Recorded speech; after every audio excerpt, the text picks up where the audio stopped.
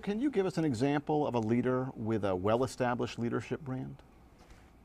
Well, you know, it's you can think of people like Richard Branson, who's the CEO of Virgin.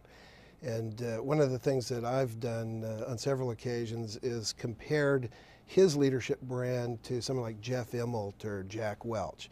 And so you see Richard Branson is very playful when he's in public, and I'm sure that's the way he is in person. So he's playful, he's very innovative, he's very casual in terms of his demeanor, doesn't wear a suit, he's not ever wearing a tie, he lives on a Caribbean island, so he's got this, or not a Caribbean island, but an island somewhere that we all want to be.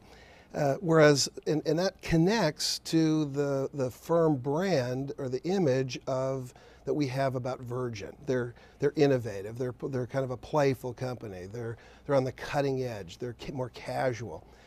Whereas if you think about a GE, so you think about a Jeff Immelt or a Jack Welch, just a lot more around.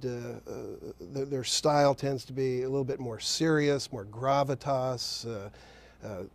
Always wearing a suit, talking about accountability and execution and keeping our promises and their strategy. And so just a much different style that also reflects the kind of company that a General Electric is. So very different styles, both very different brands and identities, and both kind of fit the firms that they represent.